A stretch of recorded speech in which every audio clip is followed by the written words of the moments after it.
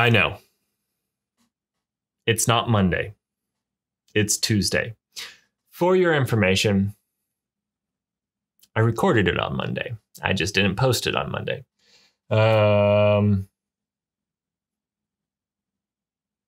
Welcome to a Mighty Mini Monday on Tuesday. Welcome. Today's episode is all about GPUs. Let's get into it. 3, 2, 1, 0.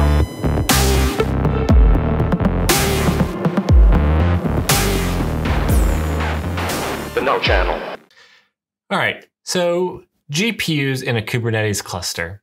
So I wanted to talk briefly on this because in the classical sense, you would do it differently.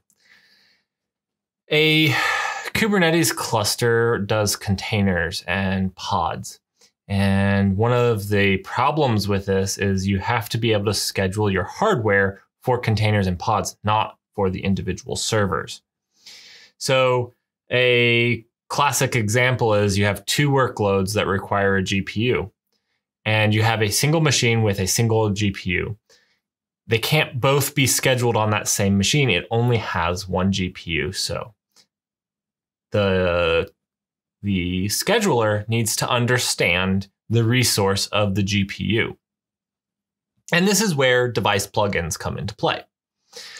But this doesn't really, device plugins itself doesn't really solve the entire problem, because not only do you need to be able to schedule it, but you need to install the drivers, because the NVIDIA drivers need to be installed on that node. And then not only do you need to be able to install the drivers, but classically this needs to be done in the container. And that's only the start of your problems. Which nodes do you do this on? How do you know if there's a GPU? So very easily, the way you would do this manually, and I don't recommend the manual process except as a learning experience.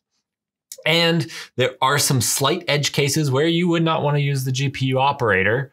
Yeah, you wouldn't want to use it, because if the node doesn't have access to the GPU anymore, and if that's a requirement, or if you're using multiple management styles, so it's not just Kubernetes managing the node, this could cause problems and a reason why you wouldn't want to use it. But I think you want to use it unless if you absolutely can't. Anyhow, if you wanted to do it in a classical sense, you would, for your distribution, install whatever NVIDIA drivers are supported for your system, hopefully the latest CUDA drivers possible.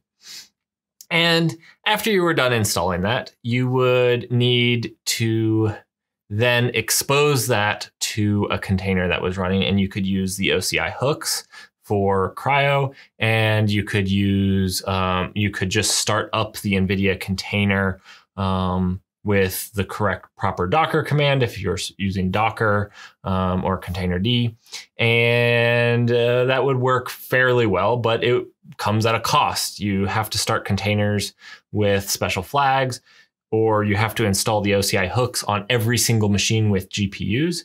And the last thing is you have to install and manage the NVIDIA drivers on every single machine. This is a huge overhead.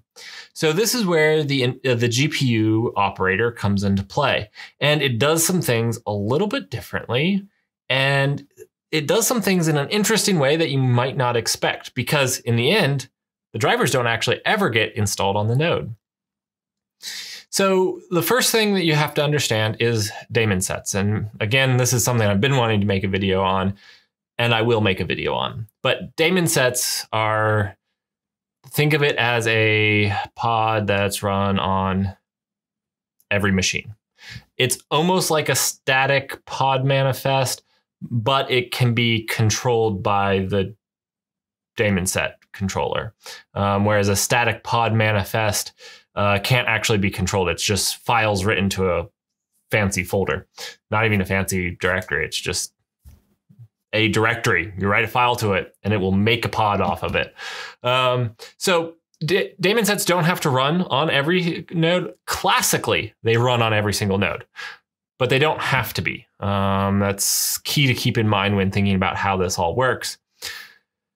But the GPU operator does a couple things. First, when a node joins, it joins the cluster, or when you first install it, and it does this on each node, it installs a first Daemon set. And this one actually gets installed on every single one.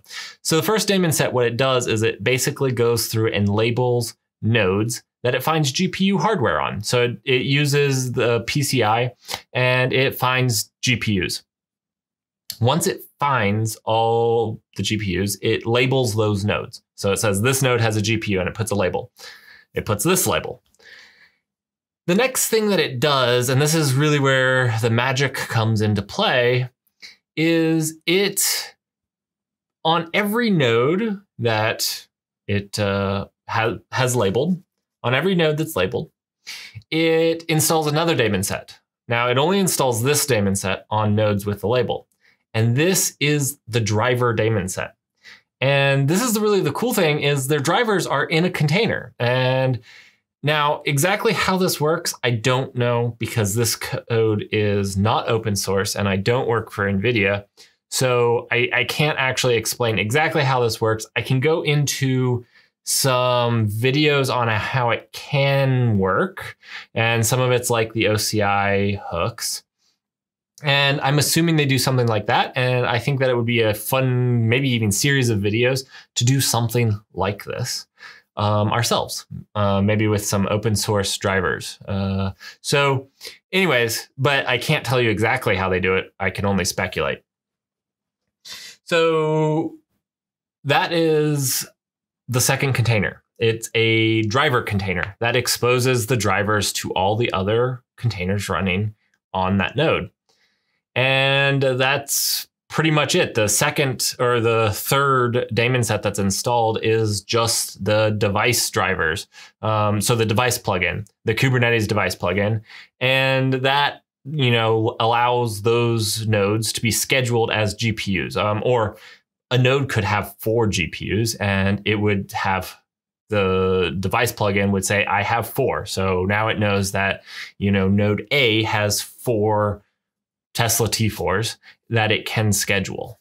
So this is the very basics of the GPU operator.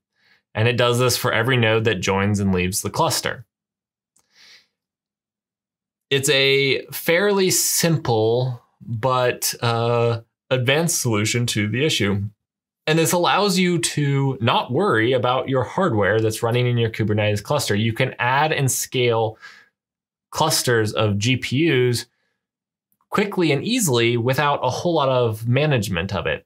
This also allows you to keep your drivers up to date with the most securest ones easily without needing to actually go to the machine. I actually think that this is the new way of doing drivers in your Kubernetes cluster, because it allows you to containerize your drivers and provide it in a way that can be updated and managed at a Kubernetes level. No longer do you need a separate way to manage drivers for your cluster, because it's right there. Now, obviously, there are base packages installed in your OS, and I'm not saying all of that goes away, but maybe some more drivers like GPUs can be done in a way like this and would reduce some of that overhead. Anyways, I just thought that this was an interesting topic, would be great for a Mighty Mini Monday on Tuesday.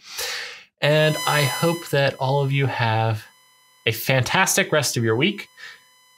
If you liked this video, please give it a thumbs up and subscribe. And if you really didn't like this video, go ahead and hit that subscribe button and stick around and see if these videos get any better for science.